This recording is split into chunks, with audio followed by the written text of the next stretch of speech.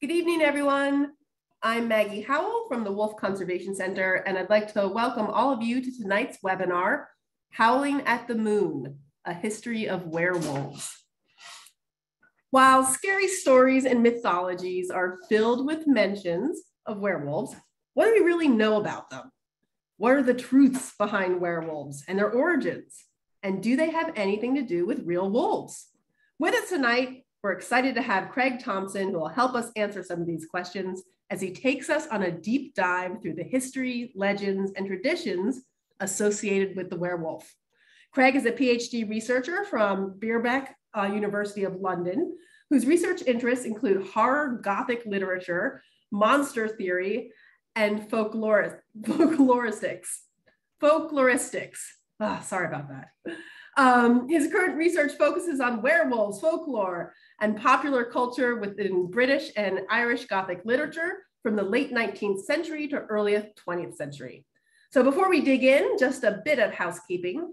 If you have any questions during Craig's presentation, please type them into the Q&A box in the control panel, and we'll address them at the end of tonight's presentation. Also, we will have a recorded version of this webinar up on our website within a day or so, you can watch it as many times as you like. I think that's it. So now we're going to turn the time over to Craig. Thanks for being here, Craig. Thanks, Maggie. Thank you for having me. So yeah, hello, everyone. I hope everybody's enjoying the Halloween season. So first of all, thank you all for coming. I suppose that's the first thing to say. It's really great to hear so many people coming along, and I'm looking forward to sharing what I hope will be a really, really interesting talk for many of you. I'd also like to just do a quick shout out to the Wolf Conservation Center for inviting me here to talk with you. The guys here do some really important and inspiring work teaching people about wolves, as well as educating people as to our role in ensuring these amazing animals remain protected.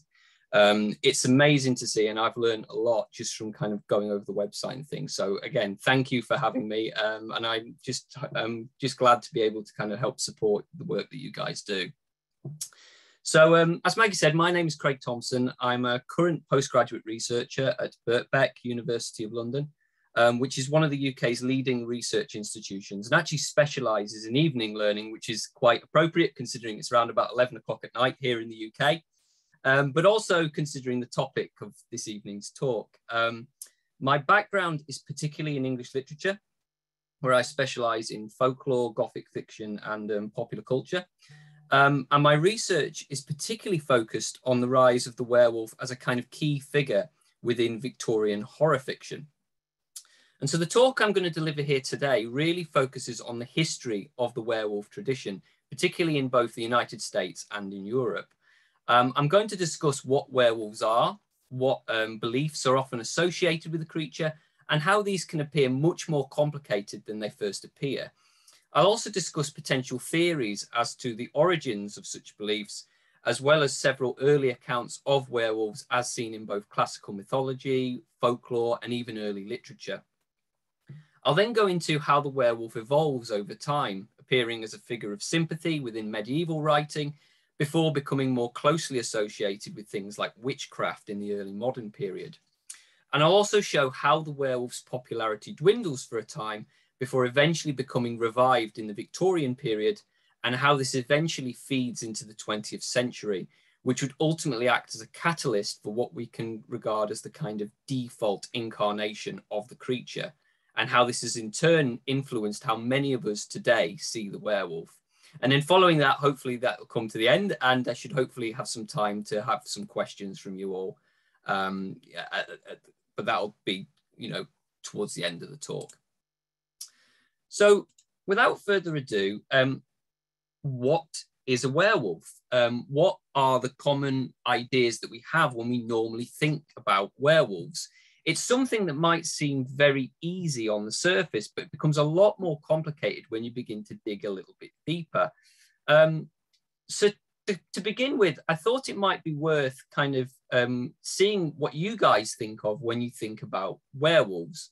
What are the type of things that you would normally consider kind of being linked to the werewolf? And I think you could just, if there's anything you could put, maybe just put in the chat, I'm thinking, Anything regarding like the rules of a werewolf, any weaknesses, any ways you might become a werewolf, just anything like that. And then I can see a few already now. Very, very quick, guys.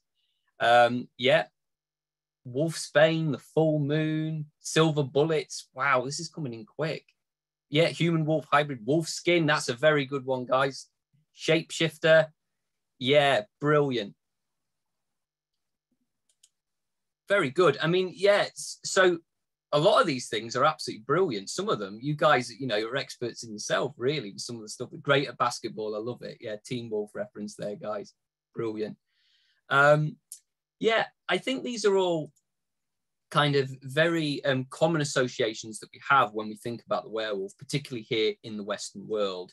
To put it simply, I've picked out a quote from a writer named Matthew Beresford, and I think he very kind of nicely sums up what can be described as the popular understanding of the beast. And he states that in the popular lore, it's said that a man is transformed into a werewolf on the night of a full moon. As he undergoes the physical change into the beast, he is beset by murderous urges. A silver bullet would be the only way to stop the man-beast from killing. So what Beresford describes here are some of the popular characteristics of the werewolf. But as you guys have mentioned, there's loads of different kind of facets of this.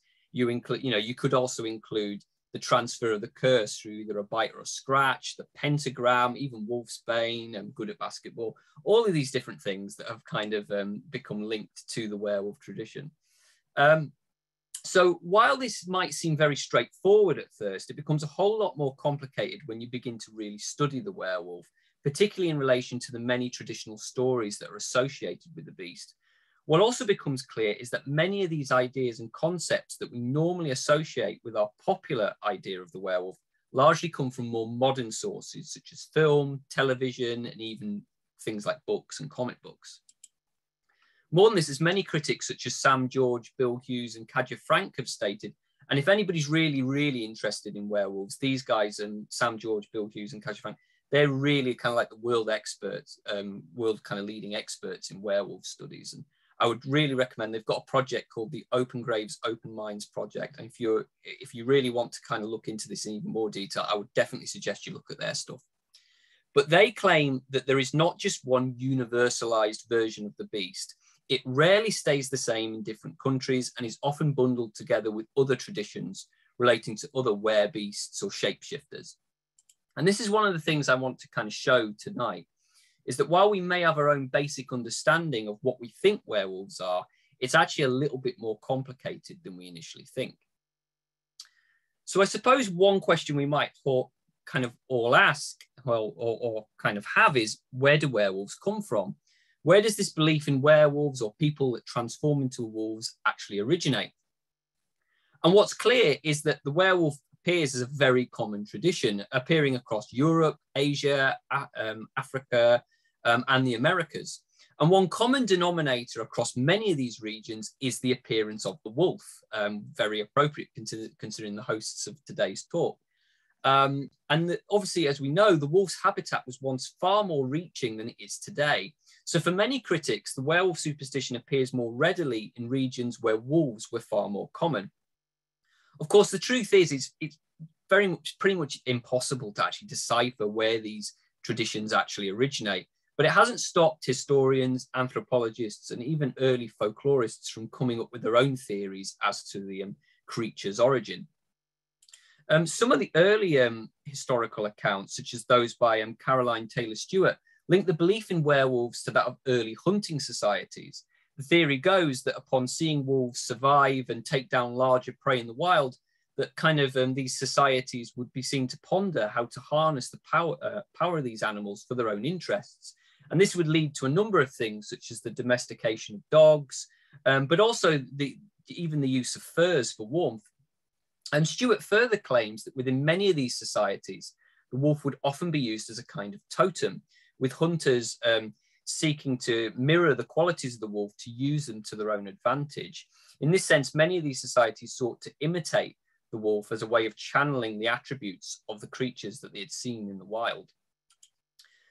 While many of these theories, as put forward by writers like Stewart, attempt to identify an early origin for the werewolf tradition, the The werewolf would also appear in many of the earliest examples of mythology. In fact, one of the earliest written examples of the werewolf would be in that of the Epic of Gilgamesh, which is an epic poem from ancient Mesopotamia that was written around the 2nd millennium BC. And you can see that in that stone tablet at the far end of this slide, on the right-hand side, sorry.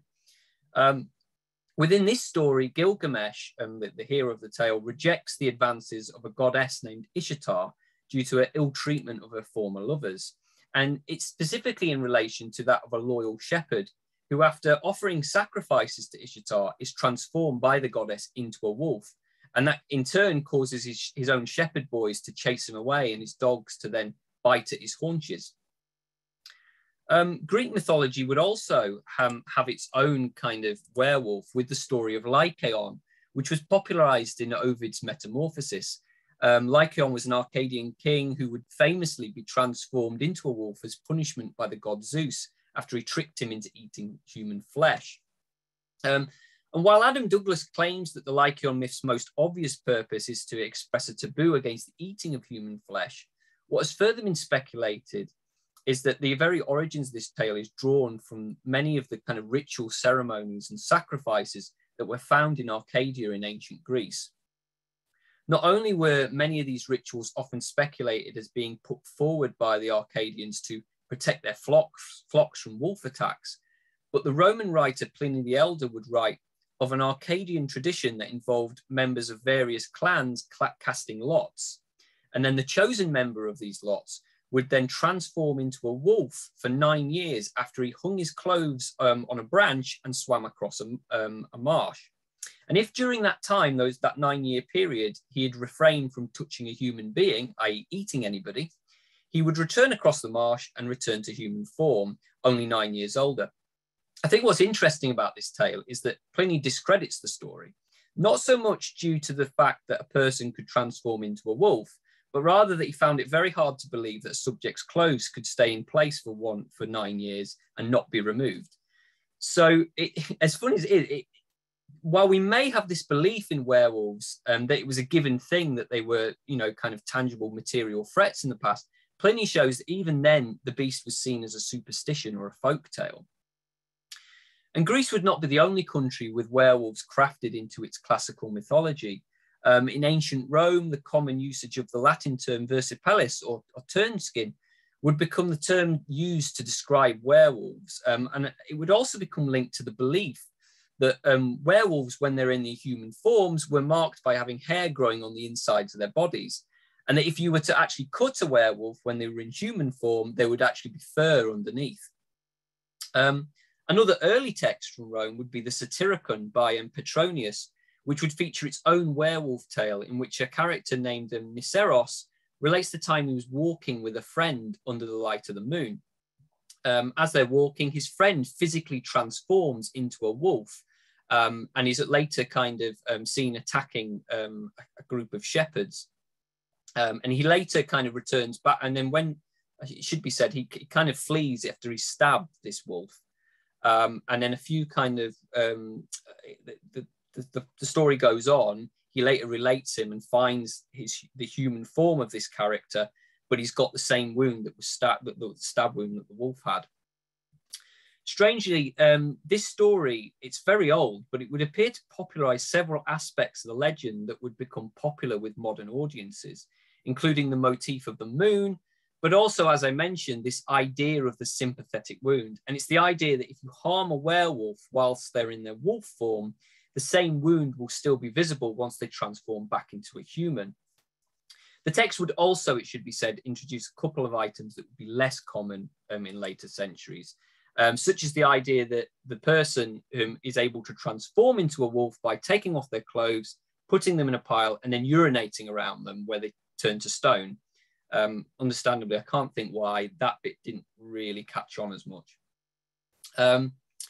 Other early examples of the werewolf myth would be seen in early Scandinavia as well. The Norse text Volsunga Saga would feature the characters of Sigmund and Sinfjotli, who were able to physically shapeshift into wolves via the use of wolf skins. Alongside this, the figure of the berserker, which was likely translated as bear shirts from Sweden, These would appear as warriors who wore bear pelts and coats into battle. And it was possibly speculated that they did this similar to the kind of older hunting societies as a way of channeling their patron animal's ferocity. And you can see that in this kind of, again, in the picture on the right, this figure here with the kind of bear's head. It's the idea that they're wearing the bear pelt to kind of channel the bear's power. And they would even have within these ranks, there would be their own kind of sub-faction, that of the Ulfednar, which were the wolf-frocked. And these were people that wore wolf skins instead of bear pelts. Of course, these are only a selection of the early incarnations and theories associated with the werewolf. There are many more out there. We just simply don't have the time to list them. We'd be here all night. But nevertheless, across all these examples, we can see not only a number of theories regarding the origin of werewolf traditions and superstitions, but also how they begin to differ across different times and in different countries, particularly in the ancient world. And this trend would continue as time went on. While the ancient world would help form many of the conflicting and numerous traditions associated with the werewolf, the medieval and later early modern age would become regarded as two key periods in the development of the werewolf. In Britain particularly, not only would the very term werewolf begin to come into fashion, but the wolf itself would be perceived as a key element in the werewolf's development.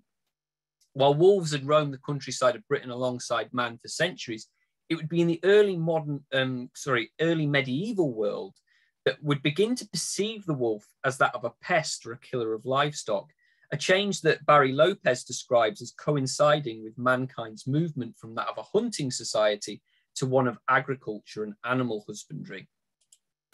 The early Saxons would actually name January Wolf Month, and the wolf itself would be seen as a kind of a form of currency, as it were. Sam George and Bill Hughes explain that dead wolves were often coveted as trophies in Anglo-Saxon Britain, and King Edgar demanded that his Welsh subjects would pay him 300 wolf skins a year. Additionally, criminals were often ordered to pay their specific debts using wolf tongues. And wolves were not only seen as dangerous to livestock and cattle, but they were also seen as dangerous to people within the medieval age. Battlefields were often found to be the hunting grounds for wolves, while special danger hospitals were set up in England for the protection of travellers, with wider parts of the country seen as being particularly infested with these animals. With the perceived danger of the wolf, the period would see rigorous measures taken to eradicate them here in Britain. Not only would tributes of wolf furs be paid to the king, but the Normans would offer grants of land on the condition that they were kept clear of wolves. Alongside this, the rising influence of Christianity would have further influence on attitudes relating to the wolf. Just as cultural attitudes of the time associated the wolf as a pest, Christianity mirrored such attitudes by symbolically recasting the wolf as the devil in relation to its depiction of Christ as the lamb. This would in turn manifest within the traditions associated with the werewolf. As Barry Lopez writes, it was no coincidence that simultaneously there was a drive to wipe the wolf out of Europe, while the werewolf is being revitalized as tearing around the countryside on the devil's business. In fact, the very first recorded usage of the term werewolf within literature would appear in the 11th century with the ecclesial ordinances of King Canute, where it would become imbued with biblical meaning, warning of a ravening werewolf that might widely devastate nor bite so many of the spiritual flock. This early usage would set the tone for what would become a common association within the medieval period, with the creature becoming increasingly associated with the devil, essentially. While the very term werewolf may be linked to the literature of the Anglo-Saxon period, the extinction of the wolf within the British Isles would itself have a profound effect on the werewolf as a figure of folklore here in the UK. By being seen as a threat or a pest, the animal quickly became an endangered species, which would sadly lead to its eventual eradication during the 16th century, which was enforced by legislation introduced by Henry VII. The 19th century writer Sabine Baring-Gould, who actually wrote a book called The Book of Werewolves, which would become hugely influential for later histories of the werewolf and would even influence Bram Stoker when he wrote his magnum opus Dracula. He would note that English folklore is singularly barren of werewolf stories, the reason being that wolves had been extirpated from England under the Anglo-Saxon kings and therefore ceased to be objects of dread to the people. The traditional belief in werewolfism must, however, have remained long in the popular mind, though at present it has disappeared, for the word occurs in old ballads and romances. For Baring-Gould, the extermination of such creatures is the reason as to why werewolf mythology is rarely seen here in the British Isles, and particularly England. But as Baring-Gould notes, the popularity of the werewolf myth would allow for it to appear in many of the romances that would be seen as part of the werewolf renaissance of the 12th century. While the, sorry, I'm just trying to get the slide to change. There we go. While the Christian demonization of the wolf would grow to become a more important part of the beast's textual makeup within the later 13th century, the creature's earliest appearances within these medieval romances was largely one of what Adam Douglas describes as a mild amusement or a curiosity. And one of the most famous stories to introduce the werewolf would be the Lay of Biche-Claveret by Marie de France, a French writer who lived in Northern England during the 12th century. And the story follows this renowned knight named Biche-Claveret, who is forced into transforming into a wolf for 3 days of every week. Upon uncovering his curse, this knight's wife betrays him in that she sends her lover to remove his clothes from the knight's hiding place, thus trapping him in his wolf form. A year later, the knight, now imprisoned within his wolf form, is eventually taken in by the king of the land, who sees a kind of noble intelligence in the beast. And later, when he's taken to court, he identifies his wife and her lover and attacks them, something that causes suspicion in the king because it's never happened before. The king elects to question them both under torture, as you would, because it's medieval, you know, and learns that they had each stolen the knight's clothes. Once they return to him, the knight eventually returns to his human form and has his lands returned to him, while his treacherous wife and her lover are banished. While de France would describe the werewolf as a ferocious beast, her work most notably here presents a kind of sympathetic interpretation of the werewolf, one that is seeking revenge, but simply to be returned to his human form. More interestingly, though, this is a very different werewolf from what we're used to today. A creature whose curse is seemingly inherited, who can only return to human form once returning to his clothes, and who is forced into it for 3 days every week. I mean, that's probably why his wife wanted to leave him, to be honest. De France's depiction would be accompanied by a whole host of other werewolf romances. Other works, such as Arthur and Gorlagon, would feature the legendary figure of King Arthur, and would follow a very, very similar structure to Biche-Claveret by presenting another depiction of the werewolf, this time as a king who again is wronged by a treacherous wife, this time through the cutting of a magical plant, who then becomes the favourite of another king in a foreign land and eventually regains his form as well as his revenge. So you can see they're both very, very similar in structure, almost similar tales in a way. Yet while many appear sympathetic in these early tales, this would begin to change over time as attitudes, particularly towards kind of older pagan beliefs and more traditional beliefs, were increasingly seen as intolerable to Christianity. Whereas I love this photo, by the way, it just looks like the werewolves are just kind of having a cigarette break. It's one of my favorite pictures. Whereas previous Roman religions had sought to integrate the religious beliefs of indigenous people within their pantheon of gods, Catholicism would take a very different approach and instead sought to diabolize all pre-Christian beliefs by aligning them with the devil. Yet whether people believed man could physically transform into wolves was very much up for debate. In the medieval period, writers such as Giraldus had argued that only God had the divine power to transform men into wolves, while writers such as St. Augustine would theorize as to what he would describe as the doctrine of metamorphosis, in that it was believed that man's kind of unconscious energy could confuse people into believing they had transformed by almost like physically manifesting their belief. This would again change in the 15th and 16th centuries, following the Malleus Maleficarum by Jacob Sprenger and Heinrich Kramer, which has been alluded to of having started kickstarting the witch craze that swept Europe. There would be several notable demonologies and early scholarly treatises that would be published, which included werewolves. While writers such as Jean Bodin would cement the werewolf as a very real and credible threat to man, the majority of others, such as Henry Bouget, would argue that man was not able to transform into a wolf, but rather that witches were being tricked by the devil into believing that they had transformed, with the devil then taking the form of the wolf himself and then going about his business, causing chaos, and then any injuries or anything that he sustained as a wolf, he would then transfer onto the witch.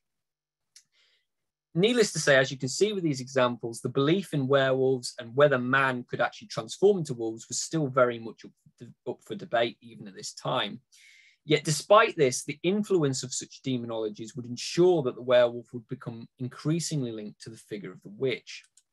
No longer seen as amusements and thus largely kind of extradited from popular literature, in the years that followed, the link between witchcraft and the werewolf would become further solidified by what would be infamously known as the werewolf trials of the period, which were part of the werewolf craze that swept the European continent and saw a number of people sadly executed as werewolves. Among the most notable cases would be that of Gilles Garnier, a reclusive hermit from France who in 1573 admitted to killing and eating several children whilst in the shape of a wolf. After a group of peasants saved a young girl from a large wolf, he and his wife were soon arrested by the local populace, where he testified under torture. It should be said, many of these confessions were done under torture. That's how they managed to get them to confess to being werewolves, where he confessed under that, and he was eventually burned at the stake. In Germany, you'd also have the case of Peter Stube, who was known as the Werewolf of Cologne, which would be an equally infamous tale. He was convicted and executed in 1589, where he again confessed under torture that the devil had given him a girdle which allowed him to transform into a wolf and roam the countryside, eating an unknown number of people and animals. The notoriety of these stories would prove influential on the continent and were often spread through pamphlets and local gossip. They would popularize not only the link between the werewolf and the devil, but also the use of salves, girdles, and wolf belts. And I saw a few of them mentioned in the chat. As methods of transforming into wolves, again, a far cry from the popular modern understanding of how people transform into werewolves. For many historians of the werewolf trials, though, these cases would change with the case of Jean Grenier, who was a young boy who claimed to have transformed into a wolf after receiving a wolf belt and salve from a dark stranger.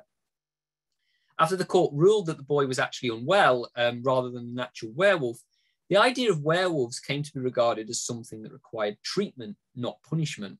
And this would start what would become a common association between lycanthropy and psychology. You will note I've not really used the term lycanthropy in this. It's more a clinical term today. So I've tried to really focus on the idea of werewolves as a more supernatural element. I should say, though, the link between psychology and werewolfism is incredibly vast. There's a whole kind of literature on this.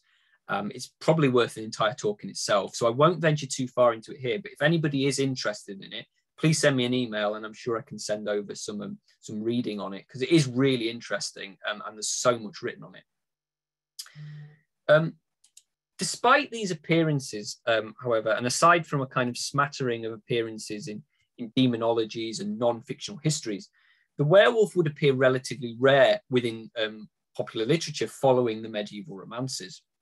While the wolf itself would appear as a kind of stock villain of fairy tales and stories, the emergence of the Enlightenment, and particularly its focus on reason, would mean that superstitions such as the werewolf wouldn't be properly kind of revived, I suppose, until the mid to late 19th century, where a rising interest in folklore and popular Gothic fiction would help rejuvenate the werewolf as a popular literary figure. The period would also see many scientific debates surrounding the link between man and animals, brought upon by the work of Charles Darwin and his theory of evolution, as well as others such as Ernest Haeckel. And the werewolf here would become a perfect vessel for exploring fears relating to degeneration and the link between beast and man. The idea that instead of going forward with evolution, you could go backwards as well. Aside from a few kind of rare examples, the first truly notable appearance of the werewolf following the medieval romances would be at the turn of the 19th century within Charles Maturin's 1824 novel, The Albigenesis. Set within a medieval past, evocative of many of those kind of previous medieval romances, the creature would have only a fleeting appearance within the story when the novel's hero, Sir Palador, encounters a prisoner that's suffering from lycanthropy within a castle dungeon. The Albigenesis would not be the only one of these early werewolf tales to set their plots within past settings. Richard Thompson's 1828 story, The Werewolf, A Legend of the Limousin, would also follow in the path of many of those early medieval romances, with its focus on a wrongly disgraced knight who is, again, after being betrayed by his friend this time, is banished by his king, and he eventually returns as a werewolf to claim his revenge on his betrayer. The story should be noted, I think, for several innovations, particularly the notion that the curse might be passed on via a bite or a scratch. And this is something that would become key to many kind of more modern werewolf stories. I should say in this tale, it's not actually explicit whether this is actually the case. It's only hinted at as one of the characters' kind of paranoid ravings about werewolves. But it definitely sets the seed for that as an actual kind of characteristic of the werewolf. As the century continued, many writers would continue to move on and develop the werewolf story away from this focus on the medieval past. Originally published as part of the 1839 novel, The Phantom Ship, Frederick Marryat's The White Wolf of the Harz Mountains would follow a sailor named Krantz, who recounts how his father fled his homeland after, again, murdering his adulterous wife, and settles in the Harz Mountains with his children. Surviving as a farmer and a hunter, Krantz's family soon encounter two travelers, a father and a daughter. And Krantz's father offers them shelter from the winter, and he eventually begins to fall in love with the daughter, Christina, who he eventually marries. The children soon discover that their new stepmother is a werewolf, and after two of them are actually killed, Krantz and his father are forced to kill Christina, who, upon dying, is revealed to be a wolf as she feeds on the graves of the children. It should be said that this idea of werewolves feeding on graves and appearing in graveyards is not new by any stretch of the means. This is something that goes back to the medieval period, and I believe it comes from actually wolves appearing as scavengers. I think it's kind of that, perhaps comes from that belief. But Marryat's story is an important one in the literary history of the werewolf, in that, according to Brian J. Frost, it established a pattern for werewolf stories for the remainder of the 19th century, most notably presenting them as kind of white-furred, violent, femme fatale she-wolves. And while the idea of the female and white werewolf has long been evident within oral traditions associated with the werewolf, such tales would signal the transformation of the werewolf as a literary figure, moving it away from being the kind of tragic, sympathetic outsider of the medieval romances to an often malevolent, manipulative, and ultimately disruptive antagonist who often brought danger to that of very conservative Victorian values. And such a trope would be seen within later texts, such as Gilbert Campbell's The White Wolf of Costoption, which acts as a kind of weird rip-off of Marryat's tale. I actually really enjoy it. I think it's a really kind of streamlined story. I think it's quite pulpy, but it does read as a bit of a rip-off of Marryat's story. And then there would also be Clemens Hausmann's The Werewolf, which has become a kind of regarded as a classic of the genre. And within both these tales, the female she-werewolves are often violent, bloodthirsty, and often wear white furs in a manner reminiscent of the girdles and wolf frocks of previous generations. Another popular werewolf tale from the period would be that of George Reynolds's Wagner the Werewolf, which was published as a popular weekly serial during the mid-19th century. Within what is quite a sprawling tale, the story follows the character of Fernand Wagner, an old hermit who makes a pact with Faust that offers him eternal youth, intelligence, and wealth on the condition that he also has to turn into a werewolf at the sunset on the last day of every month. Who would do that? I don't know. It's up there. While Reynolds' story is notable for being, as Frost describes, the first novel to have a werewolf as its principal character, it is also a story in which the werewolf appears surprisingly little. The story appears actually more focused on Wagner's love interest, Lycidia, as well as a variety of subplots, including the Inquisition, a group of nuns, and the politics of the Ottoman Empire. There's a lot in this novel, and yeah, not a lot of it really to do with werewolves, unfortunately. But despite this, Reynolds would be credited, according to theorists such as Chantal Bourgat de Coudray, as developing what can be described as the horror of the transformation scene. And you see this within werewolf media. It's the idea that the text takes specific emphasis on the grotesque physical transformation of the beast. You see it in werewolf films all the time. And it's something that would become integral to many kind of visual werewolf media, particularly if we look at comic books and films. It's very much key to those type of stories. And alongside the popularization of the transformation sequence, Reynolds' tale would also revamp several of the werewolf's characteristics and would even invent new ones for his novel. Drawing upon the link between the werewolf and the devil, the curse appears to be that of a Faustian bargain, and one that happens on the last day of every month. And additionally, rather than it being either a silver bullet or the return of one's clothing, Reynolds adds a highly elaborate method by which the werewolf might be freed of his curse. After struggling with the devil, Wagner is eventually told that his curse may only be broken upon seeing the bleached skeletons of two innocent victims suspended to the same beam. So basically, he had to see two skeletons that were innocent hung from a beam like they were hung. Yeah, you can kind of see again why this very elaborate solution didn't really, again, catch on. But needless to say, a lot happens in this novel, and this actually happens at the end of the novel. And he eventually just crumbles to dust, a bit like Dorian Gray.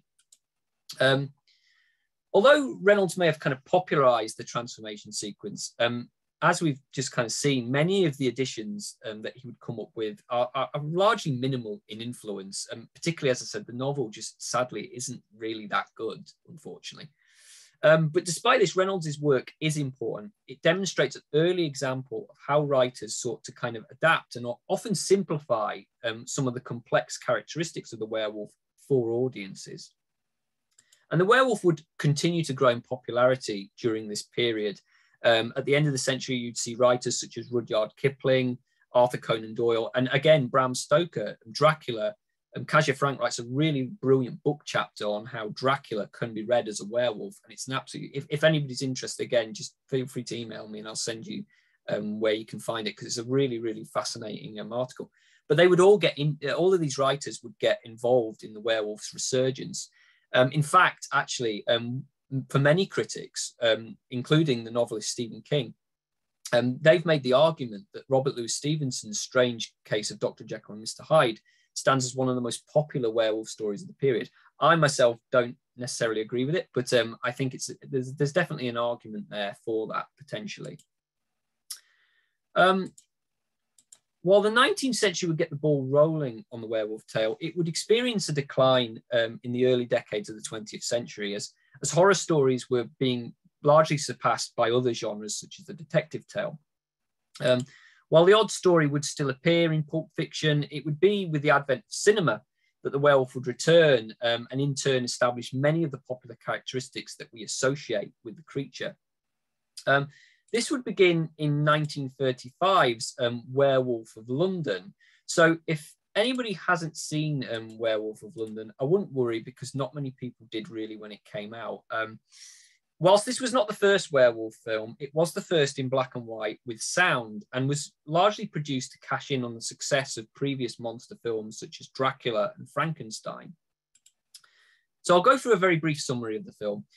It follows this main character of Dr. Glendon, who travels to Tibet in order to source this mysterious plant that only blooms in the moonlight. Whilst there, he's attacked by a werewolf and bitten, but he manages to fight it off and he returns home to London.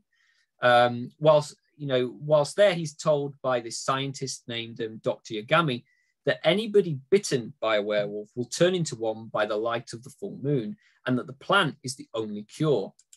Needless to say, Glendon eventually transforms into a wolf by the light of the full moon, and chaos ensues, with him eventually being shot in his wolf form. Sorry for the spoilers. So this film immediately stands as something of a foundational moment within the history of the popular werewolf, in that we begin to see several characteristics appear that would become very common to the kind of to the associate or the popular kind of conception of the werewolf to mainstream audiences.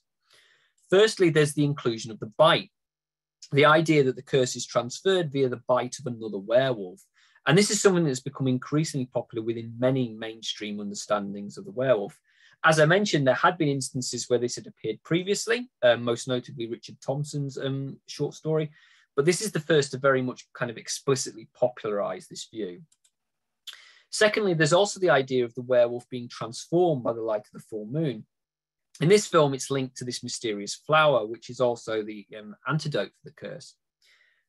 Again, while werewolves had often transformed at night, as in, say, the Satyricon, and I believe there's actually stories of full moons in parts of Italy as well.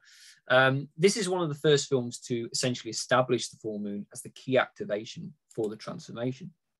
And finally, the film would also signal the rise in popularity of the depiction of the werewolf as a kind of anthropomorphic man-wolf hybrid, as you can see in the screen caps. And this is an image that would become increasingly popular as the 20th century went on. Again, I don't believe this is the first time it was done. I've actually seen political posters from, I believe it's the late 19th century that have this kind of depiction, but it did help popularize this image of the werewolf as a kind of wolf man. Despite the kind of popularity of such items, Werewolf of London would ultimately be a disappointment for Universal. And the result would leave the werewolf in limbo for around 6 years until the film studio would revitalize it in the 1941 film, Wolfman, which would be a much bigger success, and I would argue stands as perhaps the quintessential werewolf story. So again, I'll summarize. The film follows a man named Larry Talbot, who returns home to his ancestral home of Wales, and is greeted with local legends of the werewolf. I find it quite funny, actually, that it's set in Wales, because as I mentioned, Britain has very, very minimal werewolf folklore. There's not much there. I think the effect was that they set it in the kind of the old world, and it's Europe. It kind of sets it away from the modern world in a way. So I think that was what the screenwriter was trying to get by doing that. But again, it's strange in that there's very little werewolf folklore in that part of the world. Anyway, one night Larry is attacked by a wolf, which he manages to kill with a silver-headed cane. And he later learns that the wolf that attacked him was a local man. That as he survived the attack, he will transform when the wolfsbane blooms and the autumn moon is bright. And as before in the previous film, Larry again transforms into a werewolf and is eventually killed by his father with the same silver cane that was used to kill the first werewolf. The Wolfman therefore seeks to kind of streamline many of what had been established within Werewolf of London. Not only does the film's makeup again double down on this kind of hybrid man-wolf aesthetic for the beast, but the film also shows the werewolf curse as being transmitted through a bite or scratch, with the subsequent transformation then being activated by the moon. It should be noted that in this first film, it is the autumn moon, but this is quickly retconned in the film's sequels to become full moon. And I think this was, again, largely for simplicity. It was also kind of easier, I suppose, for them to kind of visually represent full moon on screen rather than that of an autumn moon. And I think it feels a lot more kind of mythic or operatic in doing so. While other items are added, most notably the pentagram as the symbol of the beast, wolfsbane as another element of the werewolf's transformation, there are other elements that are removed, most notably the supernatural flower that was found in Werewolf of London. Yet perhaps the most important contribution to the popular werewolf myth would be the use of silver as a key weapon for combating the beast. While silver had previously been used within earlier werewolf stories and legends, most notably Baring Gould writes in the Book of Werewolves that it's a weakness to shapeshifters. The Wolfman would be the film that popularizes this concept as a key method of dispatching the creature. I should note that the famous silver bullet, while it's mentioned in this film, would actually only appear for several films down the line in the 1944 sequel, House of Frankenstein. So the Wolfman therefore appears to simplify and streamline many of the elements previously picked up from Werewolf of London and consolidates them into what would become a hugely influential depiction of the werewolf. What's more impressive, for me anyway, is how influential this presentation has been to the popular understanding of the beast. By presenting much of the attributes as folklore or old traditional legend, the film's writer was able to pass off his interpretation of the werewolf as actual authentic folklore. And I should say that the effect was so potent that many believed it to be exactly that, and something that amused the writer. And I think it's still today, a lot of people still associate many of the characteristics that were popularized by this film as actual folklore for the werewolf.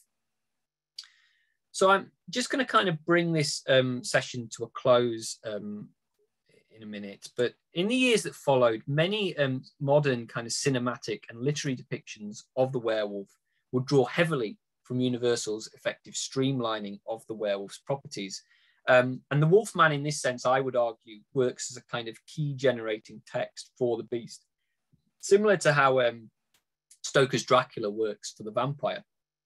And the influence of Universal's films can be seen in texts such as Stephen King's Cycle of the Werewolf, John Landis's An American Werewolf in London, and Charlene Harris's Southern Vampire Mysteries, which would each use the full moon as a key method of activating the werewolf's transformation, just as others such as Gary Brandner's The Howling would use silver as a key method of killing the beast. Of course, to say that all incarnations of the werewolf would follow this would be completely inaccurate. As we have shown, the werewolf is incredibly versatile. And there would also be differing takes on the werewolf that would reject many of these tropes. In Whitley Strieber's The Wolfen, for instance, the Wolfen are simply reconfigured as a separate species from that of man that preys on humans. While in Marvel's Werewolf by Night comics, the werewolf curse is instead passed down as a kind of ancient ancestral curse that is passed on through the generations and is very much linked to Marvel's kind of ongoing mythology. To put it simply then, the werewolf is still changing even today. And I'd like to think what I've been able to show you here is how these creatures very rarely appear the same, and that many of the popular characteristics we associate with the werewolf arise from popular culture, particularly film. I'm kind of reminded of something that John Landis, the director of An American Werewolf in London, once said. He asked his son, "How do you kill a vampire?" To which his son answered the usual: stake through the heart, garlic, etc. To which he replied, and I'm shortening this because there was a lot of expletives involved. He said, "No, you can kill a vampire however you want, because vampires don't exist." And as silly as this is, it's very much this idea that I think resonates when you look at the history of the werewolf. Very rarely do werewolves appear to be the same. And I suppose this is what has allowed the creature to continue to stay relevant and interest audiences and readers from across the globe. In fact, just this month, Marvel have just released a television adaptation of their comic Werewolf by Night, to much acclaim. It's very good, actually. If anybody's got an hour spare, I'd definitely recommend looking at it. It's shot mostly in black and white. It's just really fun. And there's also going to be a remake of The Wolfman set to star Ryan Gosling. I believe that's in production at the moment. So whether we like it, the werewolf is here to stay. Whether it be by the light of the full moon, the use of wolf coats, or simply as family inheritance, it's not going anywhere. And as I've shown, silver bullets may or may not be the only things that can stop it. So at this point, I think first of all, I'd like to thank you all for listening. It's been, I'm kind of completely blown over by the amount of people that have come and signed up. And I'm looking forward to any questions. So I'll open the floor up now. If Maggie, do you want to take over? Yes, thank you so much, Craig. I'm kind of blown away by how many people know so much about werewolves, actually, in the chat. So this has been really fun, and I've learned a lot. But just for the people who might have joined a bit late, we are here with Craig Thomson, and he just finished his presentation about really the history of werewolves. And if you do have questions, if you could just put them in the Q&A panel or the Q&A box in the panel, and that's where we could find them. The chat is just way too crazy for us to be able to find questions in there. And so let's see, there's one I thought was pretty interesting. By the way, we have over 50 questions right now. We're not going to be able to get through all of them, but we will just try to jump around and try to pick randomly so it's fair. Yeah.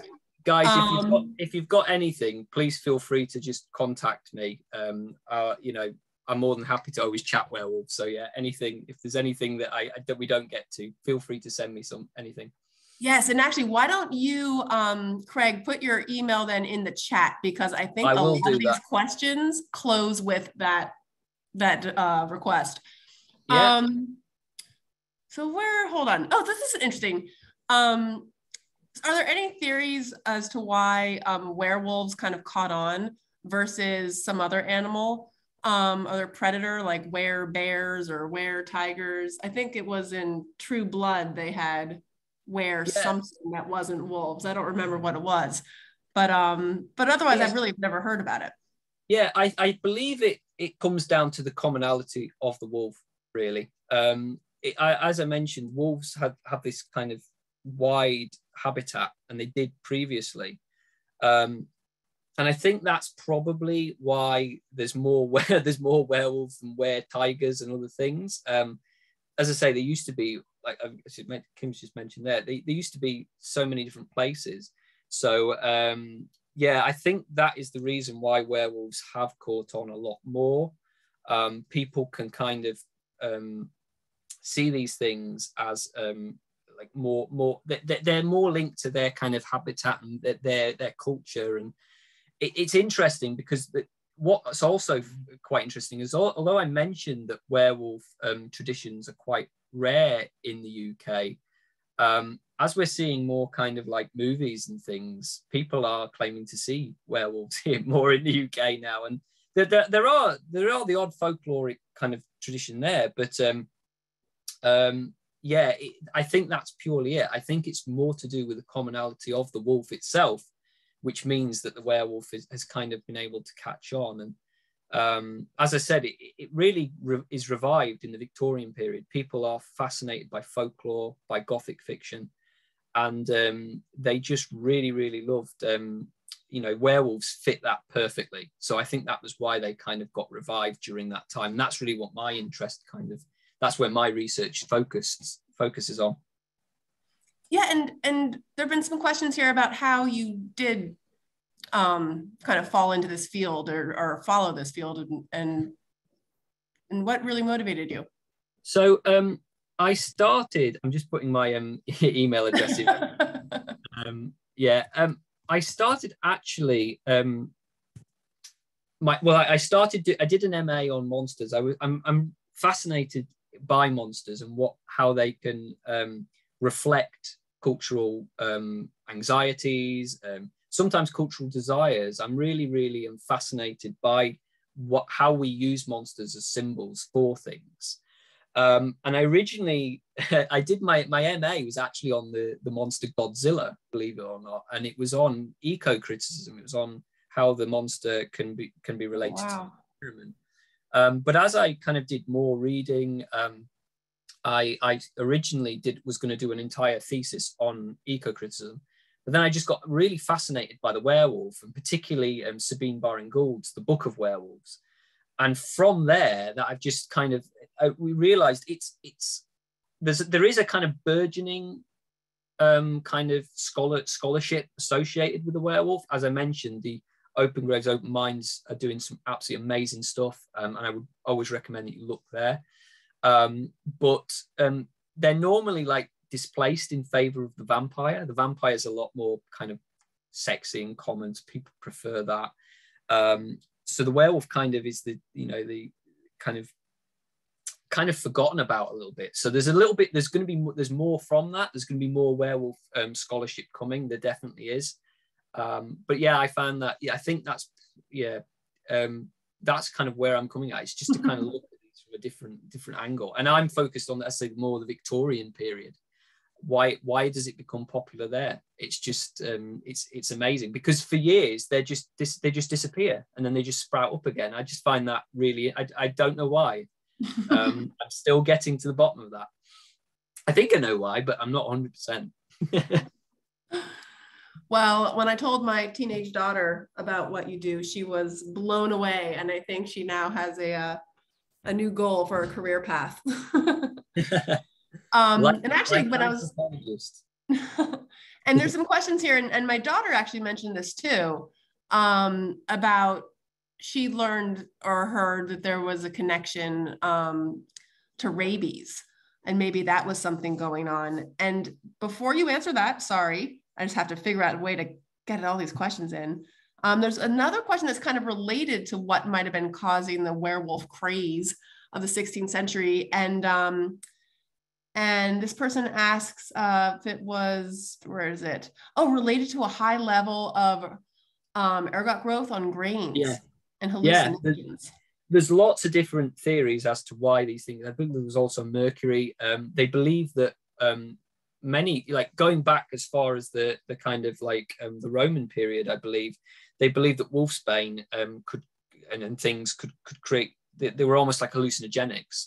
So people, there is a lot of kind of scholarship on that stuff. So yeah, no, that's very much in there. That there were these beliefs that people were kind of hallucinating whether they could be werewolves. I think there's a lot kind of they're I think they're valid in that they're very interesting. Obviously, the historical research is very difficult sometimes to actually validate, but it definitely makes for an interesting reading. There's a lot on that. There's loads of other ones to do with that. But yeah, no, it's very interesting, all these different things regarding like poisoning, hallucinogenics, and all that kind of stuff. And how, I suppose it was how people tried to make sense of the world. I suppose that's what monsters are, aren't they? They're ways that we try and, particularly in the olden days, tried to make sense of the world around us when there were things going on that sometimes we couldn't quite understand or comprehend. No, that makes sense. Okay, this person's asking, and I noticed this as well, but has there been any studying of the link between werewolves and the vilification of women?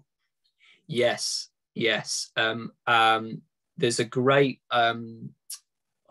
there's a book called She Wolves, and it's a cultural history of the female werewolf. It's absolutely brilliant. I'm absolutely fascinated in that period where that trope of the kind of the white wolf, she wolf becomes really popular. It almost sets up a kind of, as I said, it almost sets up a kind of subgenre in itself of the werewolf genre, in that there's all these stories that follow that same kind of pattern. There's a lot of that kind of stuff in there. There's a lot of kind of writing on it. Again, if anybody's interested, I can get reading lists for stuff that I've used in the past, because there are some amazing stuff out there. But yeah, there's a lot where it's I'm always interested as well, is this kind of ongoing kind of thing that was, as I say, as I was kind of going through these historical texts, is that thing of, why is it that within all these stories that when the werewolf appears, why is it always the adulterous wife? Why is it always why is that a thing? And it's really, really common. I can't quite put my finger on it. I think it's to do with a kind of reinforcing, particularly in the medieval period. I think it's very much a kind of a way in which they could control and put forward their own kind of hegemonic values. So it was very much keeping those kind of conservative, male-dominated patriarchal values, and I suppose that's what the werewolf kind of links into.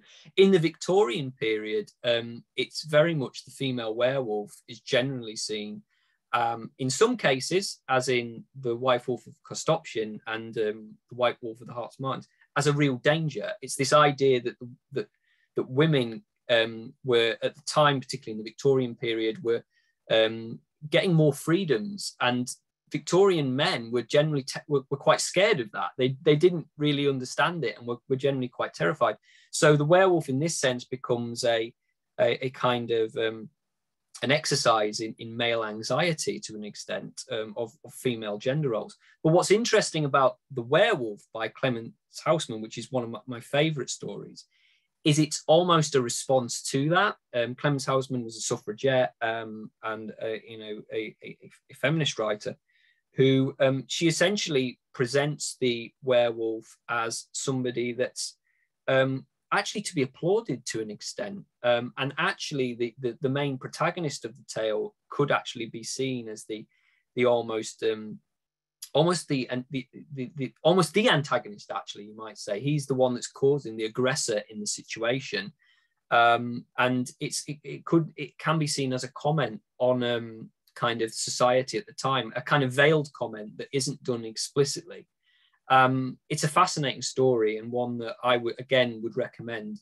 I recommend both tales just because they're really, really kind of fun. They're fun to compare against one another. But yeah, that's what I would say regarding that. Oh, I have a feeling you're going to have to have a whole book list, and people are still asking for your email.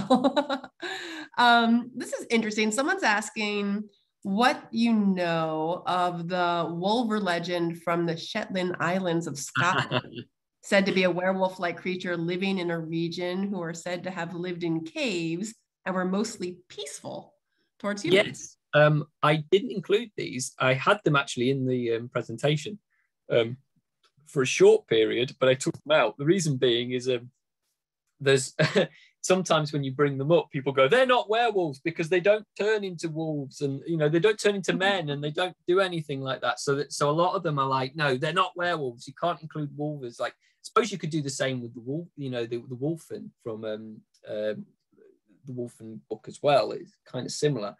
Yeah,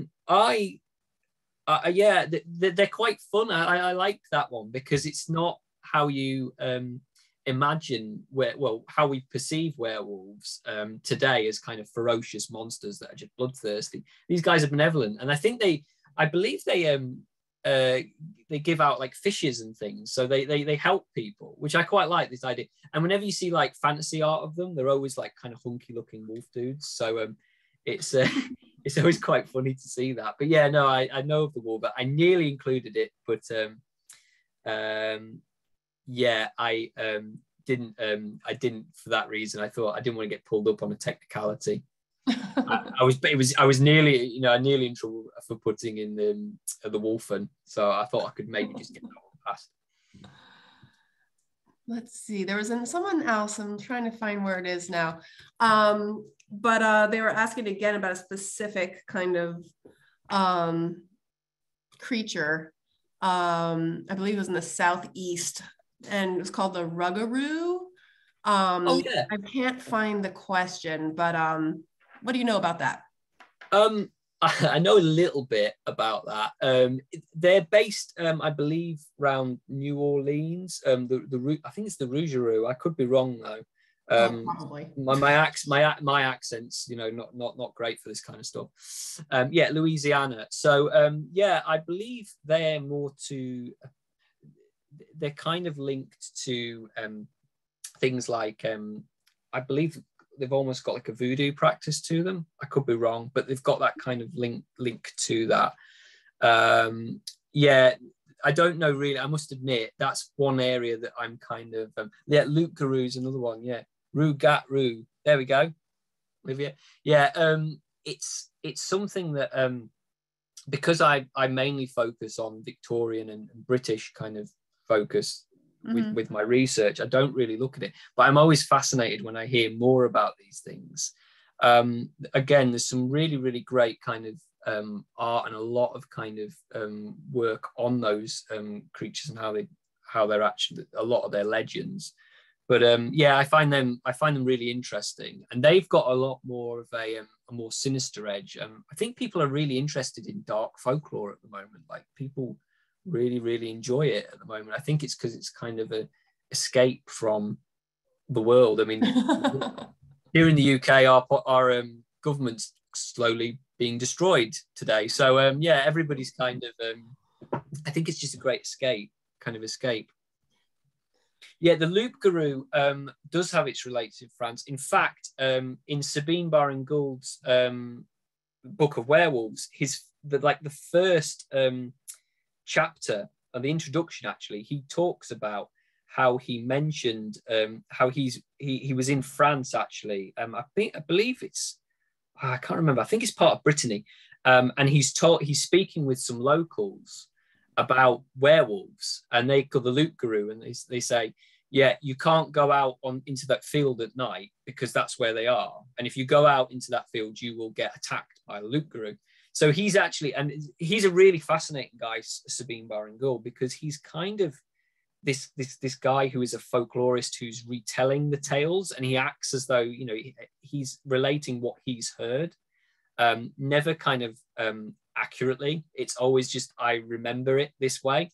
So he actually relates of a story he was told in person about werewolves in the or loup-garou, you know, that tradition. So yeah, that's a really interesting part.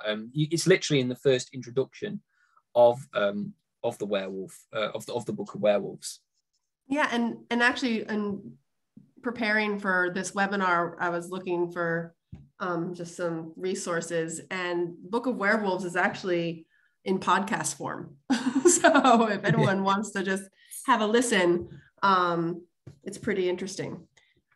A lot of questions about kind of modern day, how they're portrayed in culture and how you feel about that, and you know, things like Harry Potter. Trying to look for the exact questions, but also there were some questions about where you think the werewolf is going, like, you know, however, you know, our culture or politics or what have you shapes these shapeshifters. What do you think is going to happen moving forward? I do not want to answer that question. I mean, what I suppose the key thing for me is that the werewolf is not limited by how we understand it. The werewolf is not, as I mentioned, it's not a universal thing. It changes depending on which which culture it's in relation to, and who's telling it. And much of what we understand as werewolf folklore, as we've just discussed, it comes from the modern day. And I think that's absolutely fascinating. Where they're going, I don't know, but it'll be fun, won't it, when we go and see all the different places. I just love all of the, you know, I love all the multifaceted elements of the werewolf. I was going to say one of my favorite modern werewolf stories is Ginger Snaps, but I didn't want to. I don't know if that's. I think that might be old now, because it's. I think that was in the 90s. But yeah, that is definitely one of my favorite contemporary werewolf stories, and that's all about kind of female empowerment. Lots of particularly following the Wolfman in the 60s and 70s, you'd get a lot of talk about werewolves as a metaphor for teenagers and things, and actually the Werewolf of London has a really horrible kind of xenophobic connotation. If you actually look at the film, it's not very nice at all. But so they've always been linked to politics if you look at it in that sense. But yeah, my contemporary werewolves. I'm trying to think of other ones. There's a really, really great. It's kind of a novel. It's more like a free verse poem called Sharp Teeth by Toby Barlow. I would definitely recommend that if anybody's read it. It makes a comment on kind of the LA kind of subcultures there. It's a really, really brilliant book. Definitely worth a read. And you can read it in like a day because it's so quick and so well written. I would definitely recommend that one if anybody's interested. It's really interesting. Excellent. And lastly, because just want to let everyone who's on know that it is past midnight where you are now. Yeah. So thank you. But have you written anything, and do you plan to? Yeah. So currently I've got a piece that will be appearing in it's soon to be released going forward. I can't really reveal too much on it, but it is on folklore. I've got a book chapter on that. And that is actually on the Wolfman and Werewolf of London. And I've got a few other more irons in the fire. There's a couple of bits and pieces that I've got due to be. I'm still, as I say, I'm currently midway through my PhD on werewolves, yeah, I've got a couple of things in the fire. I'll make sure if people are following me and keep in touch that I let people know when they'll be out. But yeah, that's what I'll be will be doing. As I say, I can't really give away too much at the moment because they're still in the editing. They're in the editing phase. Well, we can know to be on the lookout. And just for everyone, because I know there's a lot of people want a lot of follow up, and they're really interested in this. You can find your website. That's monstrousfolklore.com, correct? Yeah, monstrousfolklore.com. It's my research website. It's purely, to do even, yeah, oh, there's one there. Yeah, if anybody wants to get in touch with me via that way, I believe I've got my email address on there anyway. You can additionally get me on Twitter at CraigyBoyT. And I'll put in my email again because I put it in about free. Why not? Yeah. No answering email tomorrow. No. I'll do it tomorrow. I've got the week. I've got the week off, so it's okay. I can look at it there. Hopefully that will work there. But yeah, no, honestly, it's been great. And I'm honestly blown over by the amount of people that have turned up. And all the questions have been really, you guys should have done this presentation, not me. I saw wolf's pelts being mentioned, wolf pelts. I was like, whoa, these guys are clued up. So yeah, absolutely brilliant, really. Well, we'll have to check in with you in the future when you can reveal some more of your secrets. Yeah, definitely. It's been an absolute pleasure. And even though, this is, unfortunately, it's not a full moon, it would have been great, but it is Werewolf Wednesday. So, it was Werewolf Wednesday. It's not now. Well, everyone, again, go to monstrousfolklore.com and Craigy Boy T. Do you want me just to, before I do it, I'll let me share my screen in there. Perfect. Everyone take a screenshot. There you go, guys. And that's got all of my details there. Excellent. Great. Well, thank you, Craig. This has been so much fun, and honestly, just a nice kind of change and a great way to kind of celebrate the season. So really appreciate it. And, thank you for having me. And it's been great. And some of this, I've been really inspired by seeing some of the work you guys do as well. I believe they're introducing the wolves here back into the UK as well, up in Scotland. So I'm actually Scottish myself. So seeing those, that hopefully will come to pass and hopefully make progress on that as well. And then more werewolf stories. More werewolf stories, yes. Yes. And everyone else, thank you for joining us as well. Keep an eye out. We'll have a recording of this on our website in a day or so. It'll be on our YouTube channel as well. And our website is just nywolf.org, so newyorkwolf.org.